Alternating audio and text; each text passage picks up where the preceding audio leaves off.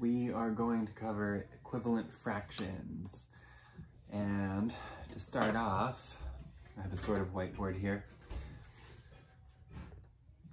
We can make a pizza shape circle and then cut it in half. Now, equivalent fractions means fractions that have the same value but different numbers. I'm going to show you what that means by the same value.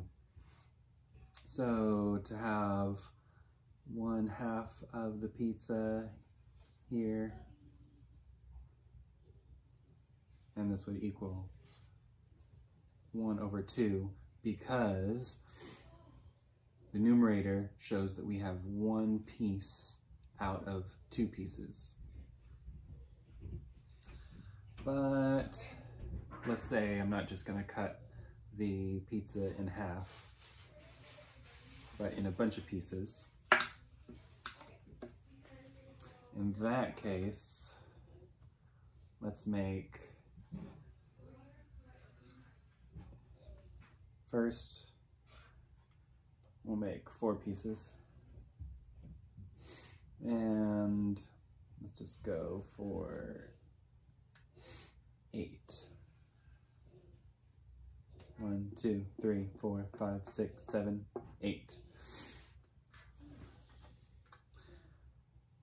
What can happen if I still eat half the pizza?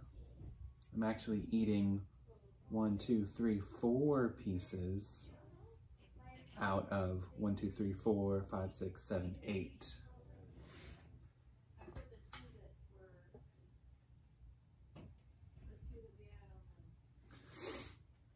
And the 4 out of 8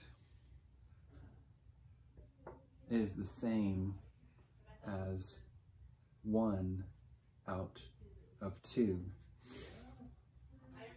We didn't eat more pizza, or I didn't eat any more pizza, even though I had more slices. The whole was just cut into more pieces.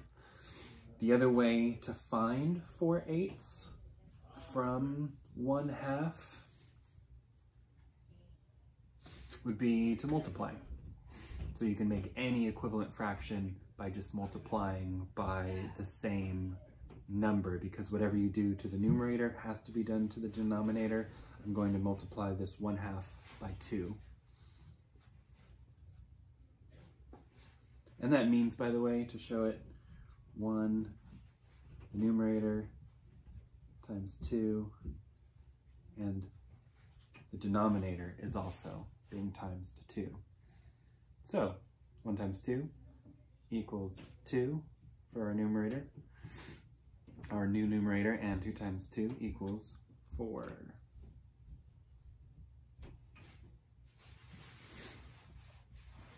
Now, of course, the pizza was 4 out of 8 pieces, so I would have needed to multiply 1/2 by 4, actually, to get the equivalent fraction that I showed before. 1 times 4 is 4, and then 4 times 2 will be our denominator for 8. It's a pretty watery 8. The same thing can be done to make equivalent fractions, like if we have 3/4. I could multiply by 2 to get the equivalent. 2 times 3, 6, and 2 times 4 is 8. They're different numbers, but it's the same value and the same space that the numbers are talking about, which is what we showed in the pizza image. Let's times something, a fraction, by more than just 2. We could take 1/2 and times it by 3. 1 times 3 is 3. And 3 times 2 for denominator is 6. So we know that 3/6 equals 1/2. We can also divide if we use 3. How many times does 3 go into 3? Once. And how many 3s do we need to make 6? 2. It's the same value, but different numbers.